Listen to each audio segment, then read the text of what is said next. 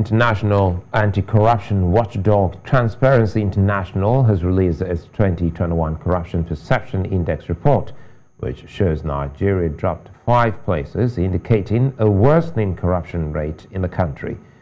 Transparency International says Nigeria ranks 154th out of 180 countries in the Global Corruption Perception Index spectrum.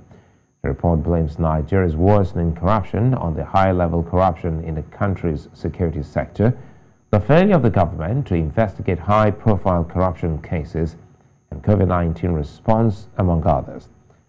TI's country representative in Nigeria, Awal Rafsanjani, says the report focused on corruption in the public sector.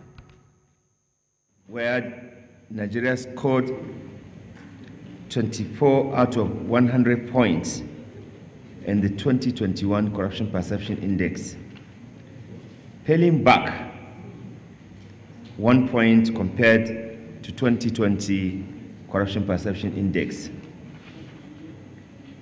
In the country comparison for this year, Nigeria ranked 154 out of 180 countries, 5 places down compared to 2022 Corruption Perception Index results.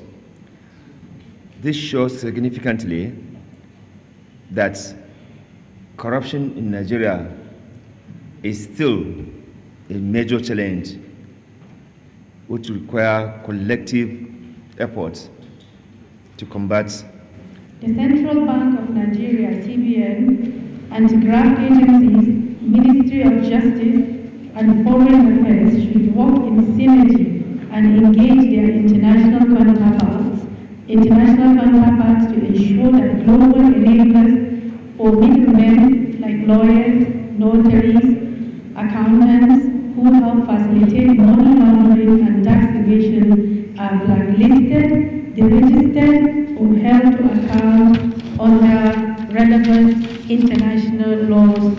Nigerian police force should urgently investigate the unexplained disappearance of arms and ammunition as with a view to close the gaps.